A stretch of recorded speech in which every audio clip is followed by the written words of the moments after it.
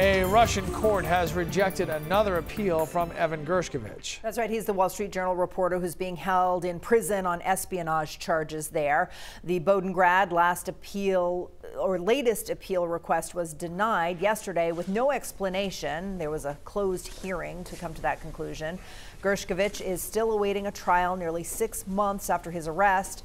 A U.S. ambassador to Russia says authorities haven't shown any evidence supporting the charges that carry up to 20 years in prison. The U.S. position remains unwavering. The charges against Evan are baseless. The Russian government locked Evan up for simply doing his job. Journalism is not a crime. Gershkovich is the first American reporter to face spying charges in Russia since 1986. This is his third attempt to be released. So far, no trial date has been set, and his detention has been extended to November 30th.